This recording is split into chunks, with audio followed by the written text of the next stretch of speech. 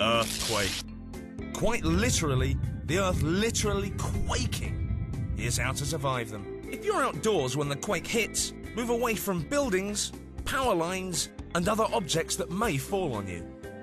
If indoors, seek shelter under a table, a desk, or anything else that may offer protection. Do not shelter underground, as you may become trapped forever and ever and ever and ever and ever. If you are trapped, the best way to attract attention is to make tapping sounds, as these travel well through rock. After the earthquake, do not light matches or cookers, as there may be loose gas around which could easily ignite. Finally, when the quake has finished and you leave your house, make sure to wear thick-soled shoes to protect your feet from broken glass. Earthquakes. Messy, dangerous, and best left well alone. Oh, it's wonderful. Imagine you're coming back from seeing Father Christmas in his snowy Lapland workshop. Now imagine that Father Christmas has given you a chest of elven gold, very much like this one. You're so happy, oh, you could really give your tummy a good rubbing. My belly.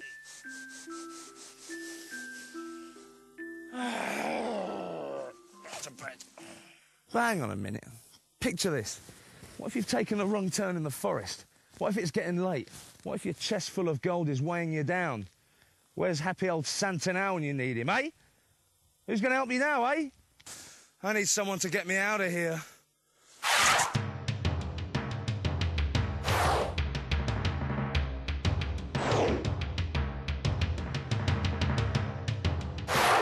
Auntie?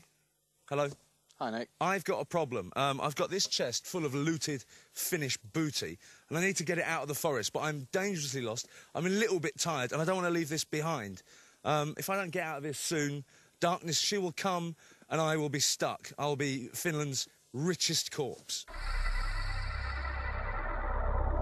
Okay, we'll pull the sledge. A sledge? Yeah. What we'll are we make gonna... it, Uh-huh. and you can pull it. It will make your moving easier. Right. How are we going to build a sledge in this place?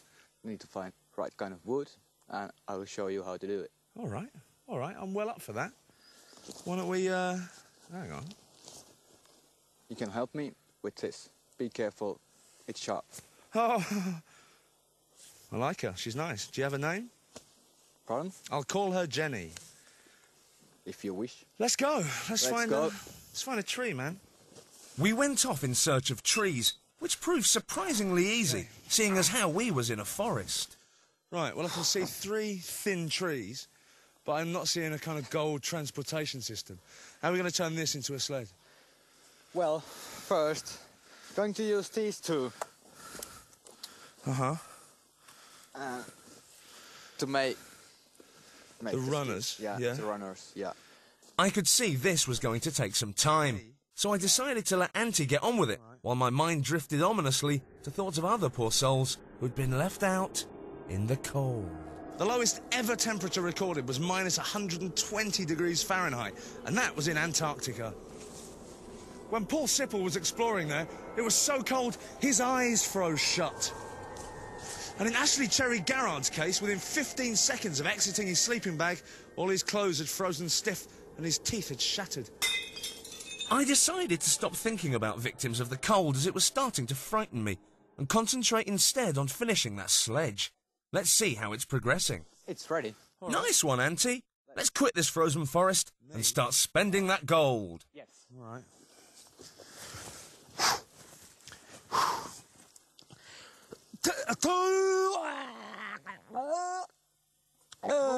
It's heavy. I can't.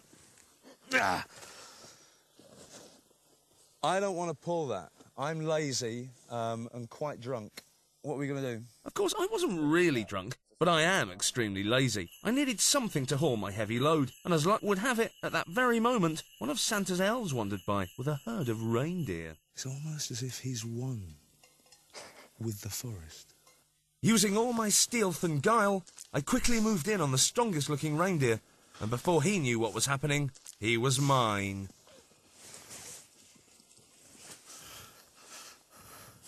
Need to get this over his neck, right? Whoa, whoa, whoa, whoa. Unfortunately, what I hadn't counted on was the reindeer's very own cunning escape mechanism. Oh, what? Well, the antler broke off in my hand, so we're going to have to try again. The one that got away. The one that got away. Time was running out, and with the Arctic sun due to set in just 4 days, we had to move fast. Fortunately, it quickly transpired that Santa's elf, Bertie, was corrupt, and in exchange for a bit of my gold and Auntie's knife, Jenny, we were soon the proud owners of our very own snow horse. OK, well, I've got my sledge, I've got Bertie's reindeer. More importantly, we've got the gold. What we're going to do now is spend, spend, spend. Let's get out of here, Auntie. Let's go. Let's go, mate. Come on. Okay. Ella. Ella. So as Auntie and I head off to the flesh pots of Helsinki, let's remind ourselves how I made good my escape. Make a sled out of young trees, bits of string, and any other wood you find lying around the forest. Gently creep up on reindeer. They're not used to our ways. Exit the forest immediately and blow the gold. Toot sweet. So once again, terror and danger have been transformed into comfort and happiness. I like to call it wilderness alchemy.